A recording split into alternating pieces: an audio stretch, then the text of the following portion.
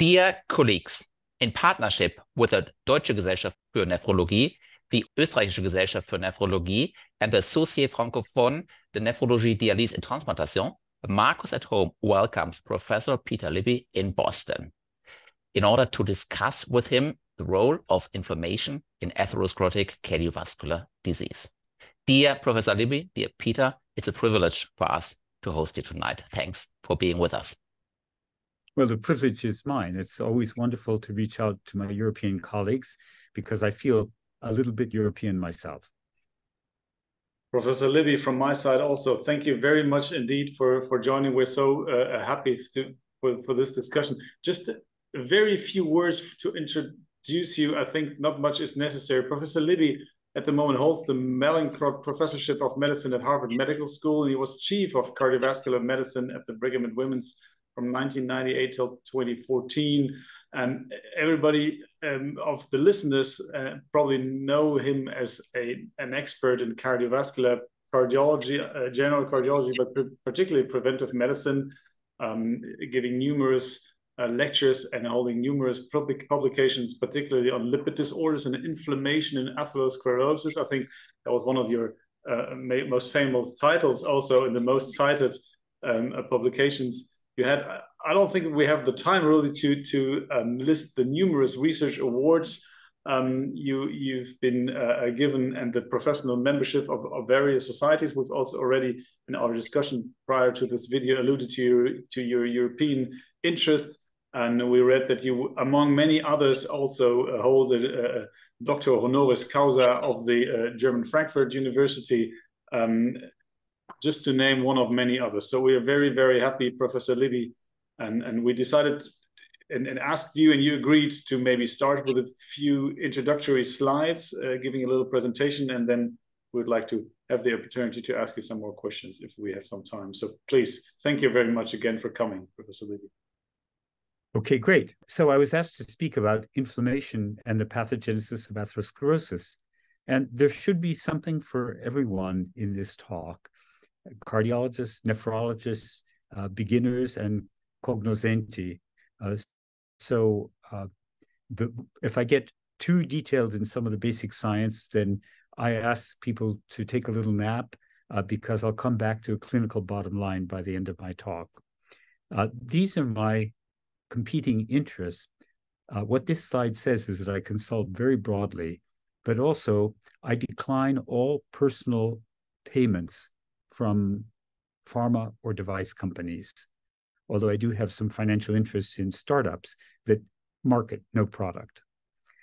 Well, for those who are new to the atherosclerosis field, I would refer you to this disease primer published in the Nature series that I put together with an international group of individuals to really bring people up to date from the very basic part of understanding of atherosclerosis through some of its clinical ramifications. And many, many people have slides like this, which show that we start with an excess of low-density lipoprotein as the most common and potent risk factor for atherosclerosis. The lipoprotein particles can accumulate in the artery wall, and there, through mechanisms that are not fully elucidated, can elicit an inflammatory reaction, actually described by Virchow in the mid-19th century. And that involves the recruitment of leukocytes, about which I'll have a great deal to say during this talk.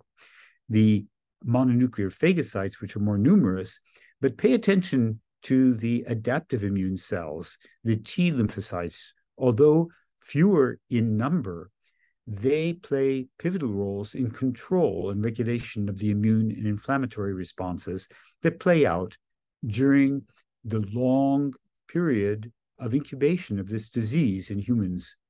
It is one of the human diseases with the longest incubation period, lasting many decades. Now, we tend to think of atherosclerosis as a chronic, ineluctably progressive disease. But in fact, underneath the cap of the atherosclerotic plaque, there is a pitched battle going on for many, many years in most cases. There's a battle between life and procreation and death, as depicted here. On the left, you see the smooth muscle cells, which can divide and produce extracellular matrix molecules such as collagen, elastin, and proteoglycans. But then the smooth muscle cells can go on, even as Virchow understood in the mid-19th century, to die. So we have this contest between life and death, procreation and death. On the other hand, the professional immune cells, such as the mononuclear phagocytes, can also undergo proliferation within the plaque, but then can die and form the necrotic core or lipid core, which plays an essential role in the pathogenesis of disease complications. So think of the atherosclerotic plaque not as a static or ineluctably progressive disease, but as an ongoing struggle between these forces of life and death. And in addition, at the molecular level, there is another battle going on between mediators that promote atherogenesis on the left of this slide. This is just a selective subset of some of the alphabet soup of mediators that have been implicated in the progression and complication of atherosclerosis. And on the other hand, shown on the right-hand side of this slide, are a number of immune or inflammatory mediators that can mitigate this process. So once again, think of the plaque as a dynamic structure that is constantly undergoing evolution with these competing forces that drive atherogenesis and that can calm the inflammatory response. So we now understand that from the very inception through the long, clinically silent or stable phase of progression of this disease, and up to and including the thrombotic complications of this disease that bring the patients to our attention in the clinic most dramatically, inflammation is a key contributor to this process at all stages. Now, the thrombotic complications, which I've mentioned are the most dramatic consequences of this disease, are by and large due to thromboses. And for many years, we focused on rupture of the so-called vulnerable atherosclerotic plaque with a thin fibrous core that breaks here, exposing blood with its coagulation factors to thrombogenic material in the lipid pool in the necrotic core, leading to a thrombus that can occlude the vessel. We spent maybe a quarter of a century in my laboratory dissecting in increasing detail the cellular and molecular mechanisms that lead to plaque rupture.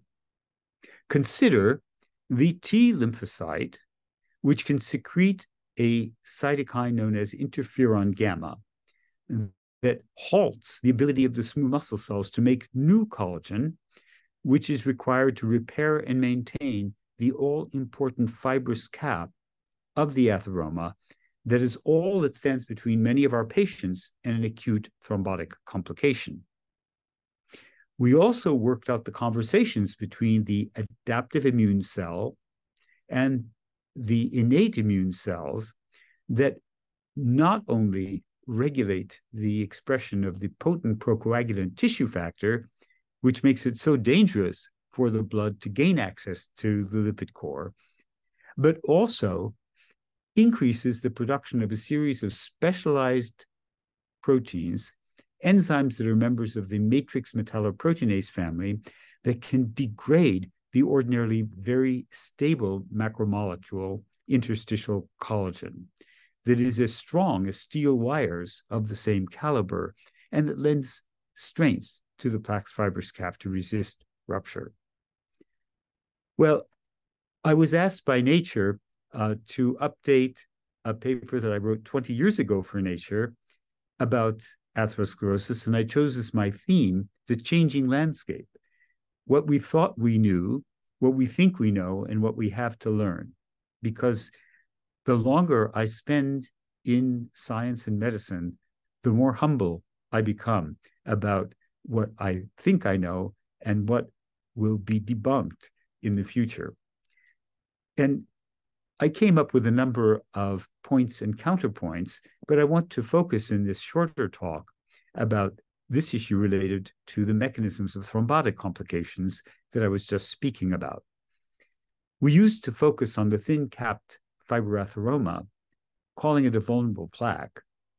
But I would like to argue with you shortly that the vulnerable plaque is a misnomer and that another mechanism of acute thrombosis is on the rise as a cause of arterial thrombosis in the coronary tree. Superficial erosion is very different from plaque rupture. As a matter of fact, it's almost like a hand in glove. If you consult this paper, it goes into detail about the distinctions between superficial erosion and plaque rupture as a cause of coronary thrombosis. It turns out that superficial erosion in the contemporary era is accounting for about a third to a quarter of acute coronary syndromes. So while it's in a minority, it is a substantial minority and one that may be growing as we were able to modify the plaque due to our contemporary medical therapies. Now, in addition to the changes in the mechanisms of thrombotic complications with a shift towards erosion from plaque rupture, I think that the clinical presentation of this disease is also changing. We are seeing more non-ST segment elevation myocardial infarctions and fewer ST segment elevation myocardial infarctions, and we see more myocardial infarction and less unstable angina.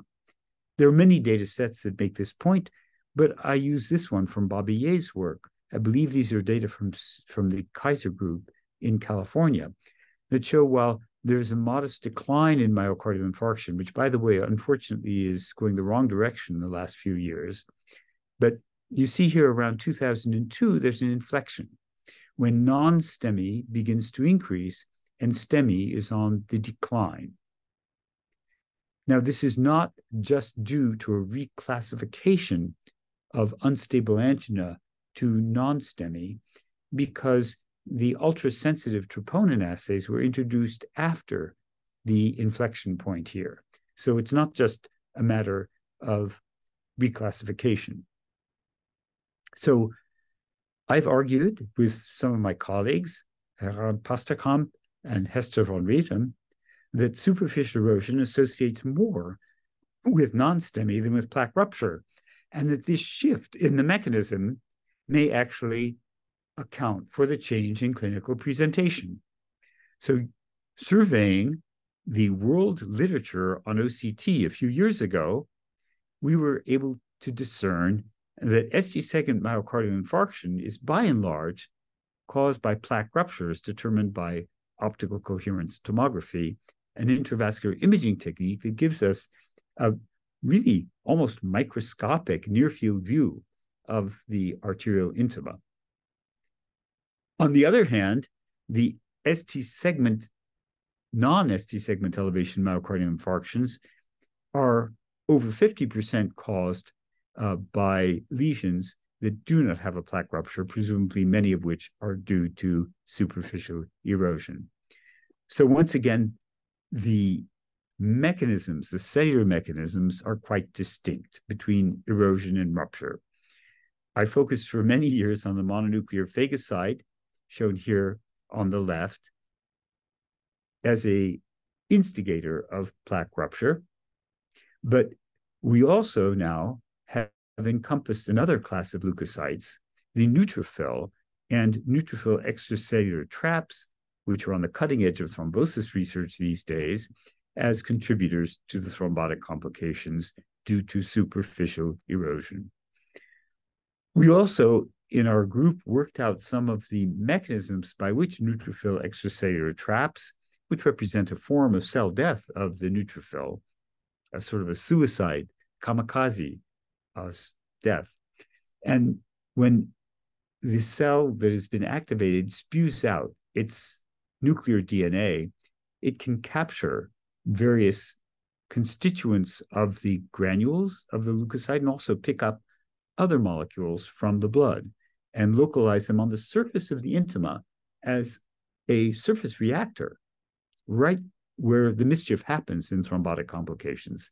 And what we found was that the interleukin-1 alpha, which can be contained in the granules of the polymorph, can stick to these fronds of DNA and can activate the adjacent endothelium, propagating and really elaborating the inflammatory process at the level of the endothelium. So I've made the point that leukocytes are critically important in all stages of this disease, from the very inception through to the ultimate complication.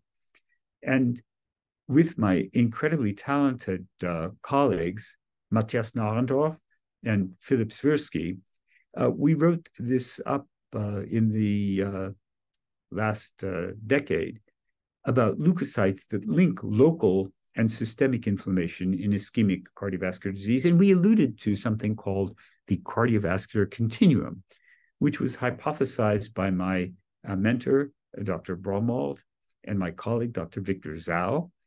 And as you see in this old black and white diagram, they called attention to this cycle between risk factors, atherosclerosis, myocardial ischemia, thrombosis, infarction, arrhythmia, sudden death, remodeling, ventricular enlargement, heart failure, and what we now call advanced heart disease.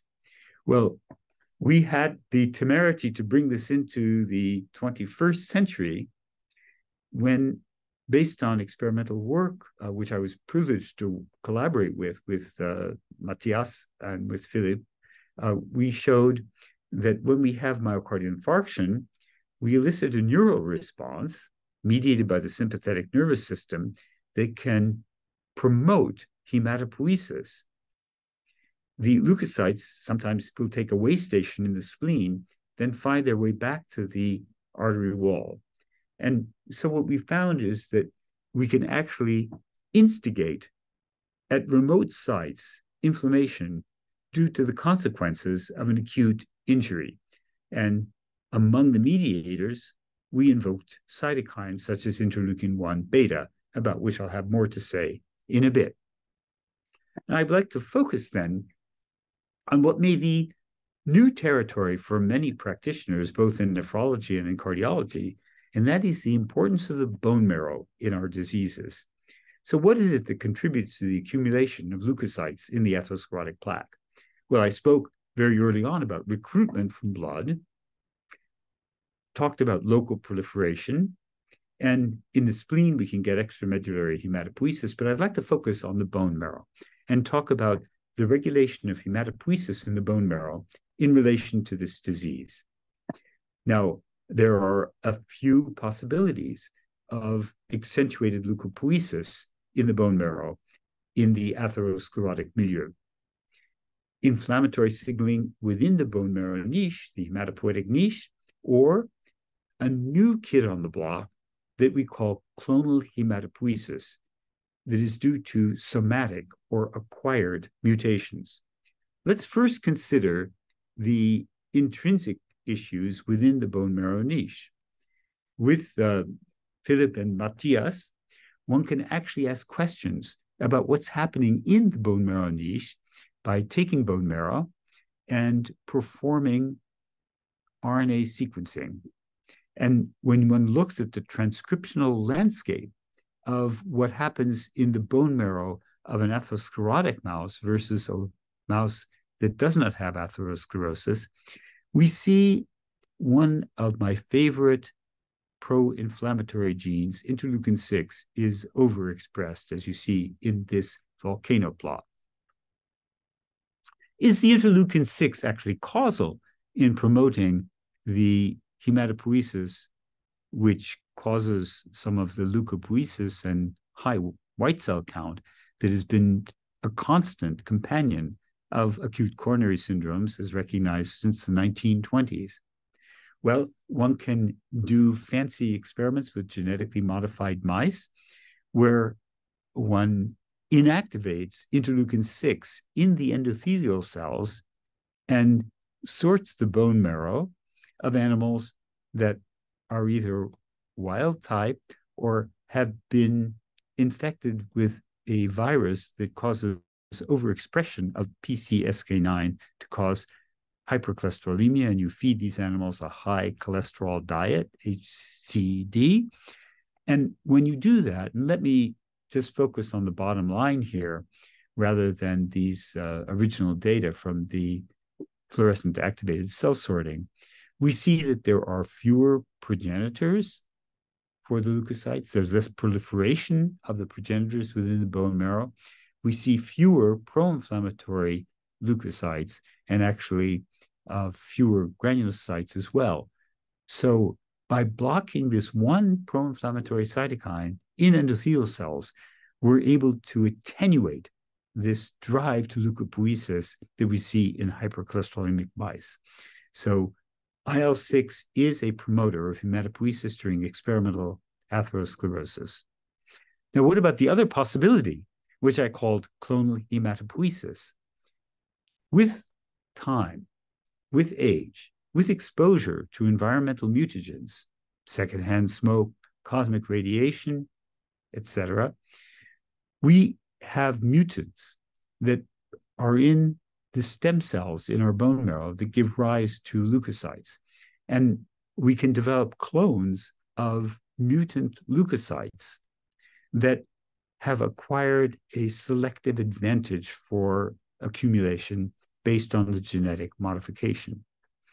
So this issue of clonal hematopoiesis due to these acquired somatic mutations link in an unexpected way aging, because it's a very age-dependent process, depending on our total exposure to these environmental mutagens, cancer, because we're on the way to developing a blood cancer when we have these mutations, and cardiovascular disease, which has just been recently recognized. So if you'd like to read about this, I refer you to this article, but there are many more, including more recent updates about clonal hematopoiesis at the crossroads of aging, cardiovascular disease, and cancer. So we define clonal hematopoiesis of indeterminate potential as having more than 2% of cells bearing the variant allele, the mutated cells. And most people who have this will never develop leukemia because it requires the acquisition of 3 or more mutations in the stem cells in leukemia driver genes to transform into a hematologic malignancy. So if you have one of these clones of mutant leukocytes swimming through your bloodstream, you only have a 0.5 to 1% per year chance of developing a hematologic malignancy.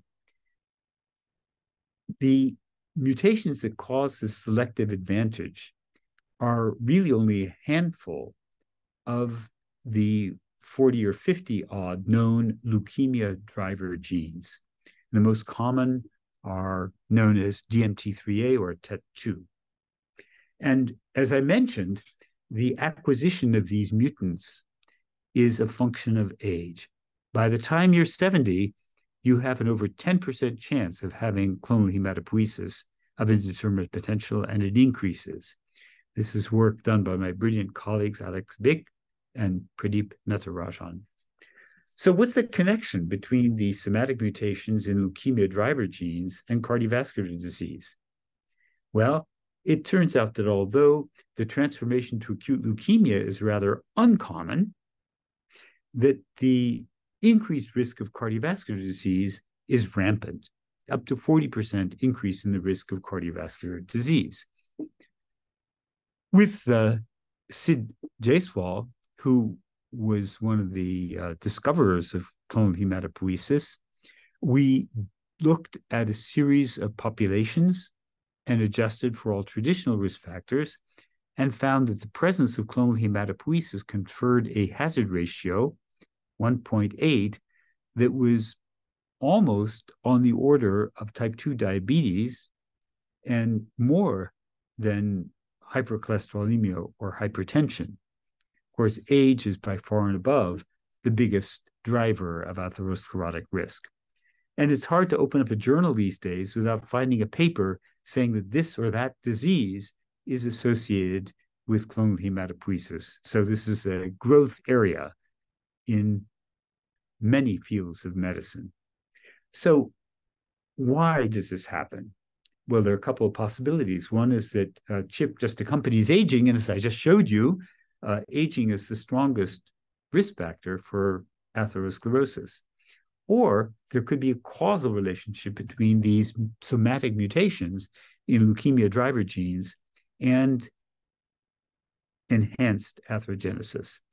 So joining up with Ben Ebert and Sid Jaiswal when he was a fellow at our Dana-Farber Cancer Center, that's part of our unit here, we used genetically modified mice to try to close the loop of causality. So we crafted mice that had mutations in their bone marrow cells that replicate those associated with clonal hematopoiesis, in this case TET2, and conducted the usual kind of atherosclerosis experiment. And what we found was, lo and behold, that there was an acceleration of atherosclerosis in the animals that had loss of function in TET2 in bone marrow cells.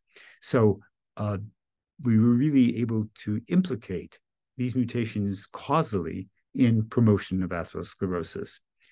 Now, once we made these mice, we were able to play some tricks, and we grew out monocyte-derived macrophages from bone marrow monocytes and performed RNA sequencing after stimulating those cells with various pro-atherogenic stimuli, including LDL cholesterol. And what we found was that some of our favorite enemies, interleukin-6 and interleukin-1 beta, were overexpressed in the animals that had the knockout for TET2 and carried the LDL receptor mutation as well. This not only occurred in mice, but also appears to happen in humans with TET2 clonal hematopoiesis who have overexpression of interleukin-1 beta and interleukin-6 in their peripheral blood cells. So just to bring you up to date, because this is a very fast-moving field, a few months ago, we published this paper looking at the effect of clonal hematopoiesis on people who already had cardiovascular disease, not first ever event, but recurrent events. And what you see is, as shown by the blue curves compared to the red curve, that if you have clonal hematopoiesis, it boosts your chance of having a secondary event in atherosclerotic events and all-cause mortality as well. The dark blue line is what we call big chip with greater than 10% variant allele fraction, whereas the pale blue is any chip at all, including anything over 2%. And what's interesting is if we look at comparing on the same scale the cardiovascular mortality with CHIP versus the cancer mortality, and remember these are mutations in cancer-causing genes, we see that actually the cardiovascular mortality is enhanced to a greater extent than the cancer risk. So this is, again, a summary of this work showing that TET2, much more than DMT3A and more than almost anything else that has been studied among these mutations, can enhance cardiovascular disease. Okay, so we have had some exciting years in unraveling some of the basic science of this disease. What do we do about it? What's the practical bottom line? We have almost 2 million hits that take 70 milliseconds to generate in Google Scholar if we cross inflammation with atherosclerosis. And likewise, if we put immunology in atherosclerosis, we get almost 400,000 hits in 70 milliseconds. So that begs the question, can targeted anti-inflammatory therapy improve cardiovascular outcomes in humans? Can we translate inflammation biology from our animals and our test tube experiments to the patients that we treat? So this has been an obsession of mine for the last 20 years to try and answer that question. And if you'd like to read about the rationale for my choosing interleukin-1 beta as the first target to try to block, I refer you to this paper. One of the reasons that we focused on IL-1 beta is because it elicits from the cells involved in atherosclerosis, endothelial cells, smooth muscle cells, and mononuclear phagocytes, pro-atherogenic actions in a very concerted way. Well, my history with interleukin-1 goes back a very long way. Back in the 1980s, my laboratory showed that we can induce the expression of the gene that encodes interleukin-1 beta in human endothelial cells or smooth muscle cells, not shown, when we stimulated them with what we thought at the time was an artifactual stimulus, laboratory stimulus, bacterial lipopolysaccharide, LPS. And you see we very handily induced the messenger RNA that encodes IL-1 beta. Well, we showed in this initial paper, not only IL-1 beta, but IL-1 alpha was induced, and that the protein and biological activity related to IL-1 was also increased by incubation with bacterial endotoxin. There's obvious relationship to sepsis, but since we have an increased appreciation of the importance of the microbiome, we think that epithelial leak leading to little episodes of mild endotoxemia may help to drive atherosclerosis. You see here in 1997, we showed a dose-responsive increase in these pre-capillary vessels. In 1995, we showed the presence of an enzyme known as caspase-1 that can cleave the inactive precursor of IL-1 beta into its active form, which is $17,000. Okay. And here you see that at higher power. The precursor goes to product in a way that can be blocked by the recombinant IL-1 beta or by adding an inhibitor of the converting enzyme. Finally, I'd like to point out that IL-1 beta is activated in vivo to its active form from the inactive precursor by a structure known as the inflammasome. The business end of the inflammasome is caspase-1, which we localized in the plaque, as you recall, back in the 90s. But the inflammasome, which can be activated by a number of disease-relevant stimuli shown here, is the way to convert caspase-1, or through caspase-1, convert IL-1 beta precursor to the active hormone.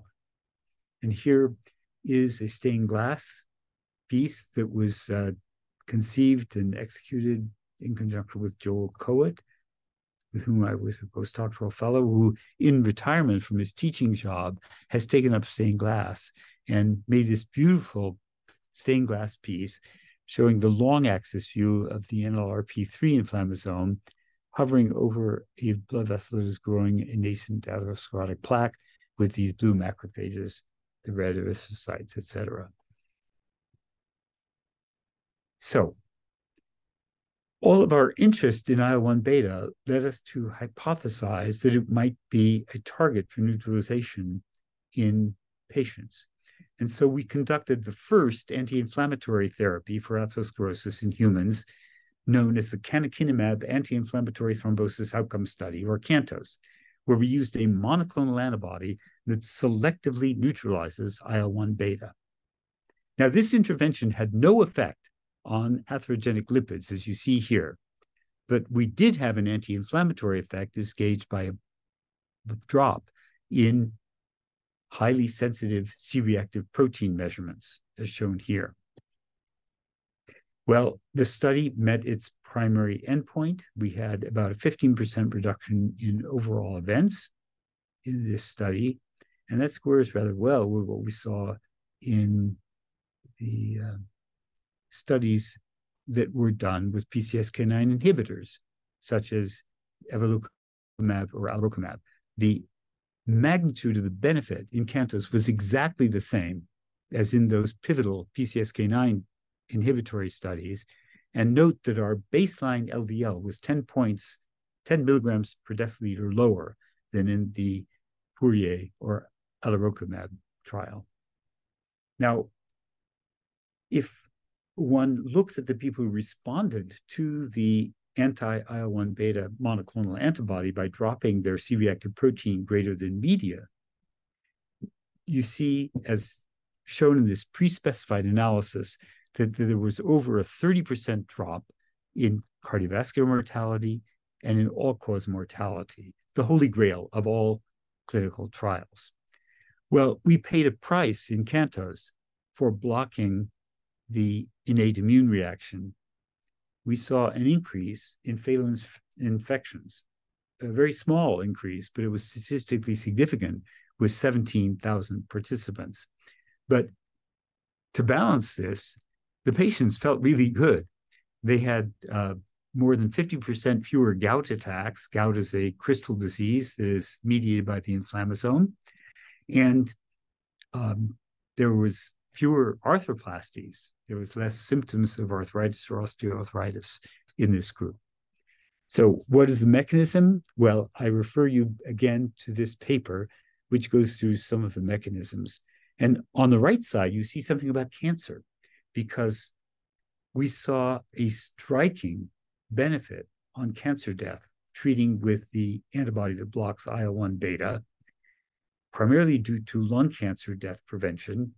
And we think that that is by blocking some of the procedures that we worked out in our lab that are induced by IL-1 that can lead to smooth muscle cell lysis, to breakdown of the extracellular matrix, and to metastasis of tumors and their eventual leading to death. Now, we're in an era of precision medicine, right? And so wouldn't it be nice if we could target expensive agents and those that may have unwanted actions, such as impaired host defenses, such as the Canakinumab monoclonal antibody, in a more rational way? And in an exploratory analysis, it was not pre-specified, because when we embarked on the CANTOS trial, we had no idea about clonal hematopoiesis. We designed the study in 2009, and clonal hematopoiesis was recognized in 2014. But in an exploratory analysis of the subset of patients who actually had DNA collected in genetic permission, we saw that those who had TET2 clonal hematopoiesis responded better to the neutralization of IL-1 beta than those who did not have the mutations, the somatic mutations. So CANTOS was a great start to this field. It provided an opportunity to test the inflammatory hypothesis for atherosclerosis and provided a novel therapy or an avenue to therapy to address residual risk and secondary prevention. Now, will all anti-inflammatory agents produce similar benefits? Low-dose methotrexate has revolutionized the management of patients with rheumatoid arthritis and certain other inflammatory diseases. And my colleague, Dr. Ridker, designed and got funding for a study to use low-dose methotrexate in patients who are at risk for atherosclerotic events. And as opposed to CANTOS, this study was a complete null. And also, there was no drop in the inflammatory cytokines or in C-reactive protein, as well as no change in LDL. So although methotrexate is very valuable in treating arthritis, rheumatoid arthritis, it seems, at least in the population studied, not to benefit individuals who are at risk for myocardial infarction. Now, again, this slide summarizes key differences between the positive CANTOS trial on top and the negative low-dose methotrexate trial on the bottom. Well, fortunately, we do have some off-the-shelf medications which can reduce inflammation and cardiovascular events. In the COLCOT trial, led by Jean-Claude Tardif, there was an amazing drop in recurrent events in people who took low-dose colchicine in the early phase post-myocardial infarction. Colleagues from the Netherlands and Australia, New Zealand, performed the LODOCO 2 trial, which showed a similar decrease in people who were in the more chronic phase of atherosclerosis. So where are we with colchicine therapy? Well, there's a bit of a concern about infection signal in this intervention as well. And you can't use colchicine liberally in patients who have chronic kidney disease because it is eliminated renally. And very good news, just in the last few weeks, our US Federal Food and Drug Administration approved colchicine in the dose used in the COLCOT and LODOCO 2 trials as an adjunctive therapy with statins to prevent recurrent cardiovascular events. So where do we go now? Well, we talked about colchicine. There are many programs with inflammatory inhibitors, inflammasome inhibitors. And what about interleukin-6, which kept coming up in the RNA sequencing, as you recall? Well, Hafid Etoufella from the Park Center in Paris and Alain Tegui went through anti-cytokine immune therapy in the treatment of atherosclerosis. And if you'd like a fuller catalog of the possibilities, I refer you to this paper. By the way, here's the stained glass window that shows the ribbon structure of interleukin-1 beta, again by Joel Coed. So why interleukin-6? Well, it's downstream of IL-1 in this inflammatory cascade, inflammasome to the inducibility autoinduction of IL-1, one amplification loop, and then a second amplification loop when a little bit of IL-1 will beget a lot of IL-6, as I showed but did not discuss on a prior slide. So interleukin-6 is an interesting cytokine because it is a master regulator of what we call the acute phase response of the hepatocyte, causing the hepatocyte to take some of its substrate and energy and manufacture fibrinogen, the precursor of clots, and plasminogen activator inhibitor 1, the major blocker of our endogenous fibrinolytic system. So when we have the acute phase response, again, it's a perfect storm. Increased fibrinogen and decreased PI1, and increased PI1, leading to a blockade in fibrinolysis. Okay. Now, these are bad biomarkers, but we can measure this response by looking at C-reactive protein or serum amyloid A. Well, my colleague, Dr. Riedker, showed more than 20 years ago that your IL-6 concentration in blood is like looking in a crystal ball for your propensity to have a myocardial infarction, as shown here. And this has been widely replicated. The index study was the one I just showed you from Dr. Riedker, but here is a whole compilation of studies and a meta-analysis showing that there is a increased risk of cardiovascular events in those who have higher IL-6 concentrations. There's also very strong human genetic evidence that supports the causality of IL-6 in cardiovascular risk. There are variants that cause a loss of function in CRP, in IL-6 signaling. And you can see the concomitant decrease in CRP with different gene dosages of this resistant allele and decrease in coronary heart disease as well. So when we have a genetic defect in IL-6 signaling, we confer cardiovascular protection. And interestingly, if we look in just the group that we might want to treat because of their high risk, those with chronic kidney disease, if we want to look for a benefit of colchicine, we see it in those with normal renal function but not in those without normal renal function.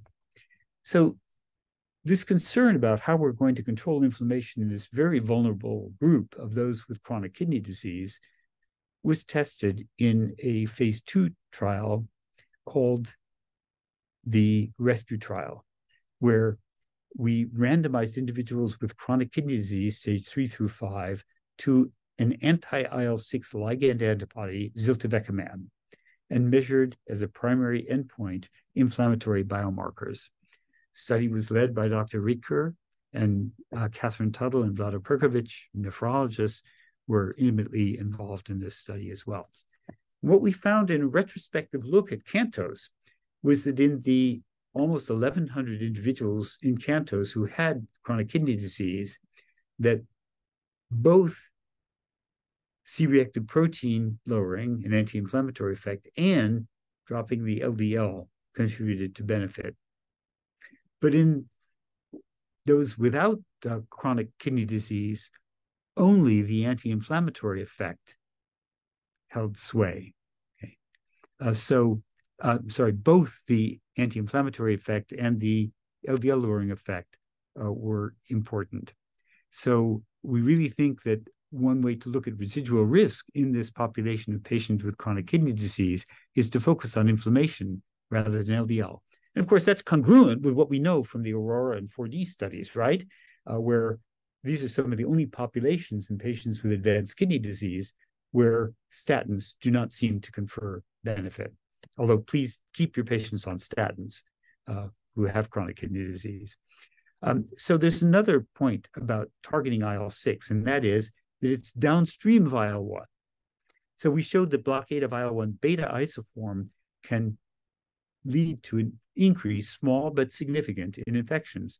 So maybe by going downstream, we can preserve IL-1 beta's protective actions against infection, but diminish cardiovascular risk by targeting IL-6. So that led to the rescue trial, which was a phase 2 trial with ziltivekimab that showed a profound decrease in C-reactive protein in individuals treated with this antibody, ziltivekimab. And that was the prelude for a trial which is currently enrolling called ZEUS, which is looking at patients with chronic kidney disease of great interest in nephrologists, but also those of us who practice cardiology know that this is a hotbed of cardiovascular risk. The patients that are on dialysis or with advanced kidney disease often die of cardiovascular disease.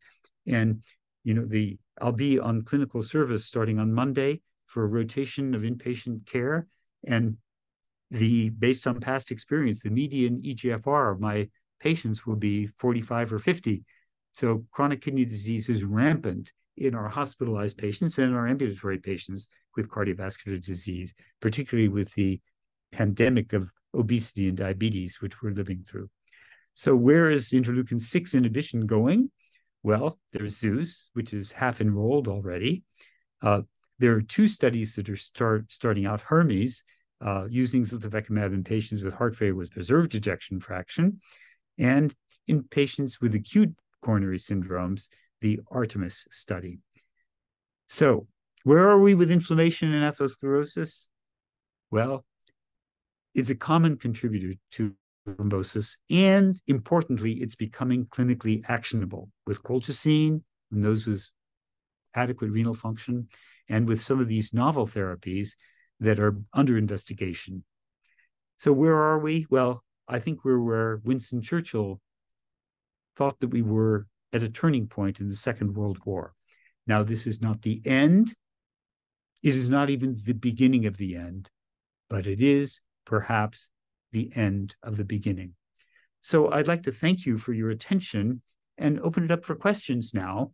And I managed to mention many of my collaborators from whom I've learned a great deal and with whom it's a privilege to work. Some of them are shown here on this slide as well. Thank you so much. Well, thank you, Dr. Libby, for this really fascinating journey, and for opening up totally new views for me as a cardiologist. I learned that it doesn't stop at the plaque, that we have to focus on on bone marrow. Let me start off with a maybe too pragmatic or naive question. We learned a lot about clonal hematopoiesis and about chip status. And is it realistic, or is it really difficult to determine chip status outside of clinical studies? Is it something that can be done in routine? Yes, it can be done, but I don't think it should be done because we don't have any therapies which have been evidence-based to allocate. So I have a chip clinic. I established a chip clinic maybe 3 years ago where I see patients who have been found to have clonal hematopoiesis. And all that I know to do is have a shared decision-making discussion with them and intensify their general preventive cardiology care, because I think they're at increased risk, particularly those with TET2 and JAK2 mutations. We're trying to design trials where we're looking at genotype patients and allocating therapies based on chip status, but that's going to be for the future. So I'm on record. I wrote a paper in JAMA about this several years ago, JAMA Cardiology, I think, that says, well, we're not ready for chip testing in prime time. But, the cost of sequencing is going down faster than Moore's law for computer chips. And I think it's inevitable that we will all have our sequence on our phones, or maybe in a chip implanted in our under our skin, so that when we show up in the emergency ward, people will be able to look at our genotype. But remember that these are acquired mutations, the chip mutations. So they're not something which you can determine at birth. They're something which can be assessed later in life and which may change as the variant allele fraction expands, which can happen particularly with TET2. So we're studying, of course, ways to modulate that expansion, because we know that the risk is roughly proportional to the variant allele fraction. So not ready for prime time yet, but keep your eye on ways in which we may be able to practice precision medicine by doing chip genotyping in the future. But if I might ask there, if would that be just in your thoughts, would that be an option to actually individualize and to select patients for example, colchicine treatment, which is available, which is inexpensive, and on the other hand, turning the question around, whom would you give that to? I mean, who are you going to put on colchicine? Is it just somebody with an elevated CRP, with rheumatoid arthritis? What would be your selection there? I know we don't have the data, but from everything you've presented so nicely, what do you think? So I don't know about the segmentation of benefit based on chip status with various mutations in the colchicine studies. Unfortunately, the Colcott trial didn't have much in the way of biomarkers or DNA. And I look forward to seeing the LODOCO2 investigators taking their database and doing as much as they can. Certainly, I think that one of the main mechanisms of colchicine action is by inhibiting neutrophil function. And certainly in some of the mutations, such as JAK2, that may be very, very important. But we don't have the data yet.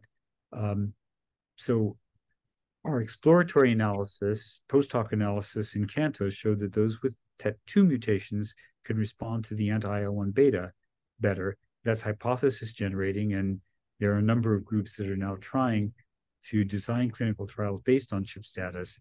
And I think that the place where I would start would be with, the inflammasome pathway, which I talked about, inflammasome, IL-1 beta, IL-6, based on having TET2 chip.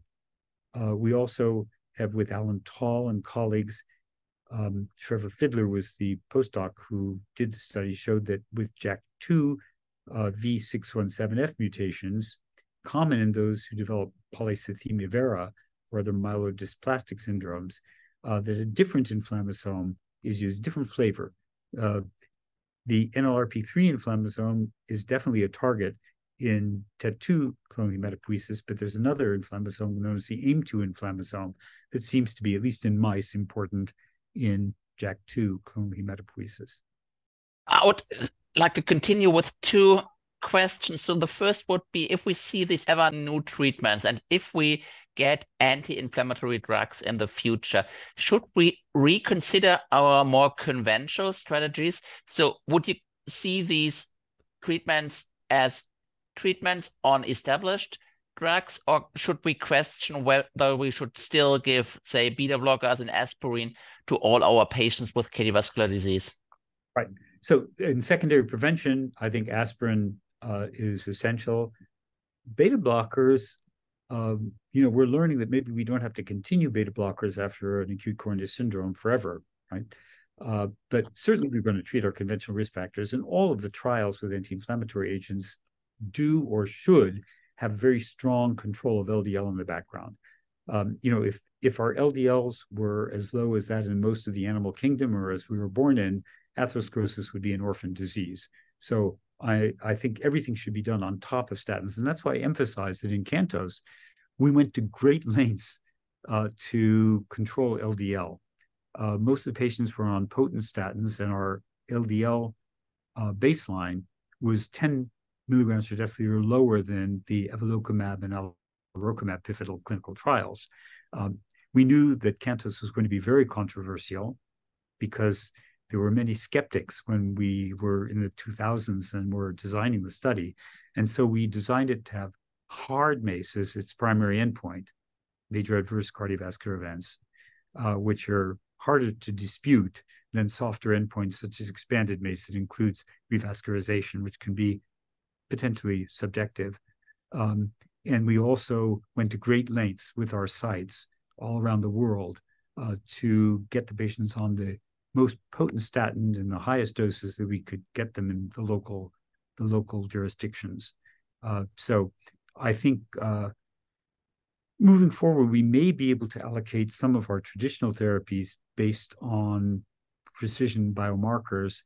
But for now, we should keep all of our post-ACS patients on aspirin and statin, particularly those with impaired ventricular function on an ACE inhibitor or an ARB. And those with heart failure, of course, we're going to put on an aldosterone antagonist, mineralocorticoid antagonist. But I think that the standard regimen, with the exception of prolonged therapy of beta blocker, may well be the baseline. So it makes clinical trials harder, right?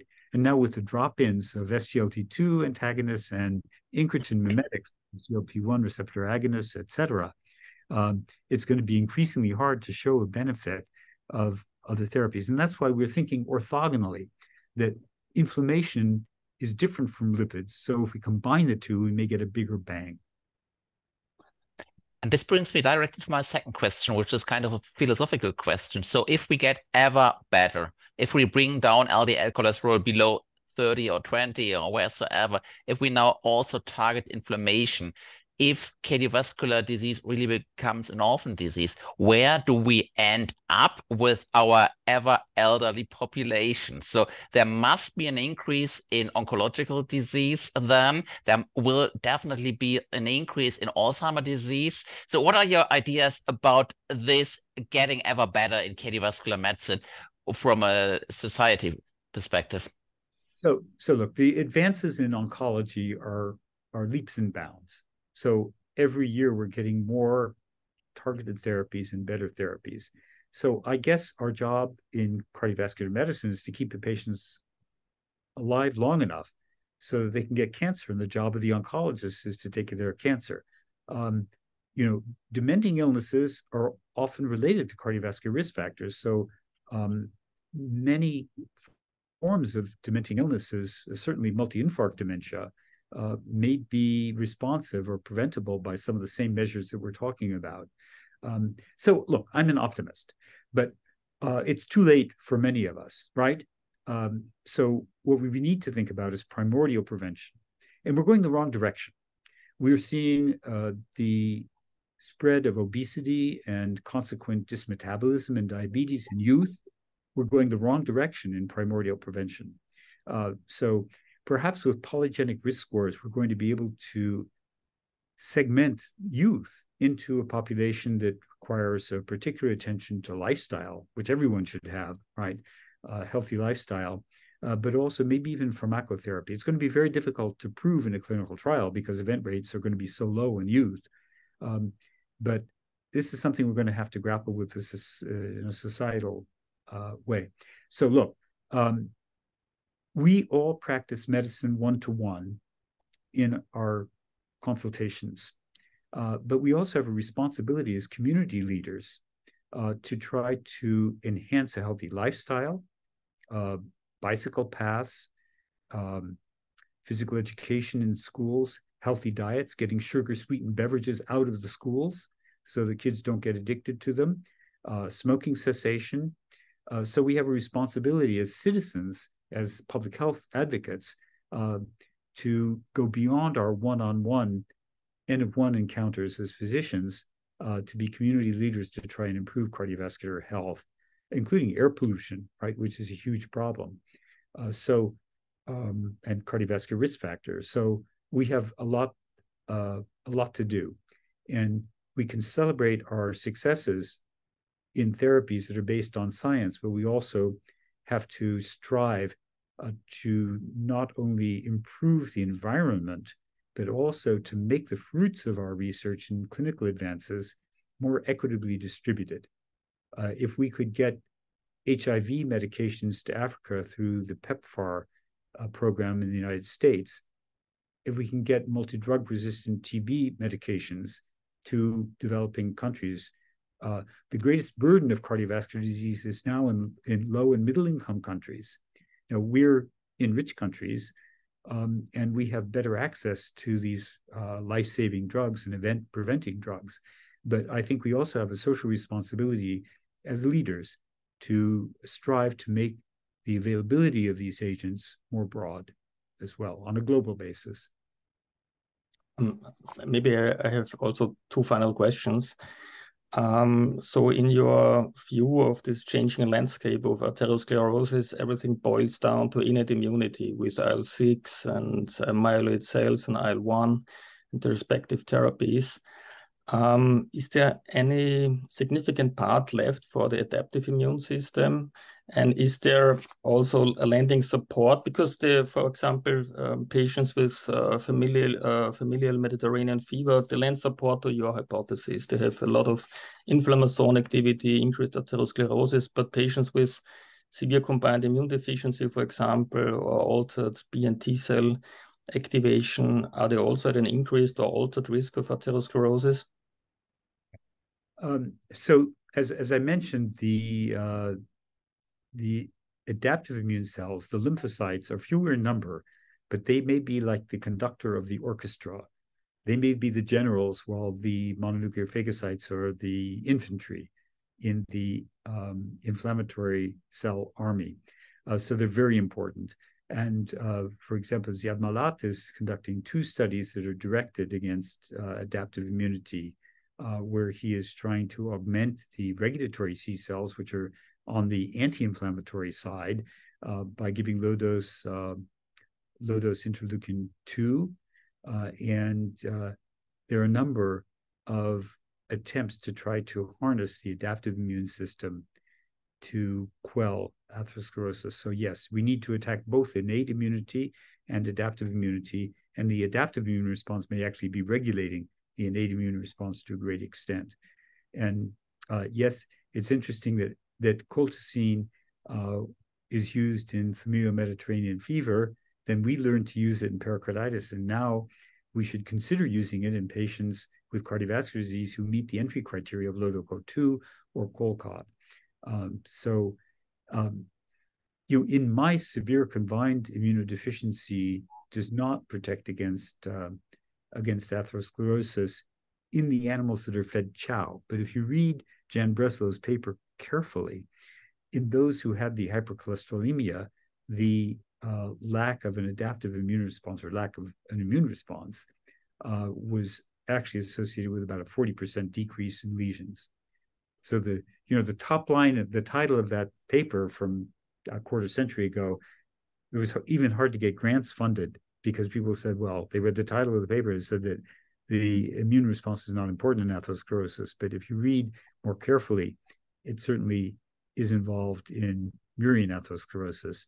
And there are now hundreds, if not thousands, of papers that substantiate that. So both arms are important. And we need to take many shots on goal to try to thread the needle, to try to find the sweet spot where we can inhibit the inflammatory and immune response without increasing infections, impairing host defenses, and tumor surveillance. And then maybe more of a general and also a private question. I'm sure you have thought about the link about metabolism, inflammation as an instigator of nutrition. So how do you eat and what do you recommend to boil down inflammation? Yeah, look, I think it may not be what we eat, but how much we eat, and keeping in caloric balance and avoiding obesity may be a key. And, you know, I believe, and I talk to my patients about adopting the Mediterranean style diet because it is sustainable. And we do have some evidence, albeit controversial and fragmentary, with randomized trials that the Mediterranean diet may provide cardiovascular benefit. So at least it's palatable, tasty, generally affordable, and something that is sustainable. So I tell my patients, please avoid any diet that has a doctor's name on it. May I also have a final question from my part? You discussed the global perspective on cardiovascular disease and the increase in cardiovascular disease in the global south. So when it comes to anti-inflammatory treatment, when they become available, do you see rather a challenge than for the global south, or a better perspective? Because you may have both. You may have a higher background inflammation in people living in southern countries, and at the same time there may also be a higher risk when we put these people on anti-inflammatory treatment whenever they become available. So what are your ideas, Western country versus global south, when it comes to anti-inflammatory treatment? Right. So before we deploy expensive therapies that may have adverse effects, let's start with the fundamentals. Let's try to improve the environment. Let's try to stop the export of tobacco products, which are now on the decline in the US and in Europe. But our wonderful tobacco industry in our country is exporting cigarettes and promoting them in foreign climes. And the plethora, the expansion of fast food in the developing world, I think, is contributing to the epidemic of obesity and diabetes. So look, let's start with the fundamental things and stop doing bad things before we start to do good things that are expensive and which may entail risks. So from, you know, I wear two hats. I wear my doctor hat. I, you know, saw patients in my clinic on Tuesday. I'll be on call next week. And I love that. And I think that's essential. We all do that. But also, as I've said, I think we have a broader responsibility as citizens to militate for a healthier environment in the globe. And also, of course, to combat needless human suffering due to conflicts. And you know what I'm talking about. Okay. As our viewers know, with great guests and great talks, 1 hour always passes quickly. We had a really fascinating hour with Dr. Libby today. We learned a lot. We learned that the cardiovascular continuum, which we all know, does not end with heart failure, but it goes far beyond, and it goes right down into the bone marrow. And we even learned that humbleness, scientific humbleness, levels the path to push boundaries. And it was such a great honor to have you here tonight, Dr. Libby, as our guest on the channel, and to dive so deeply into the field of inflammation and atherosclerosis. And we wish you all the best, and thank you again for being with us tonight. Great. Thank you for the invitation. And I hope to see you in situ going forward.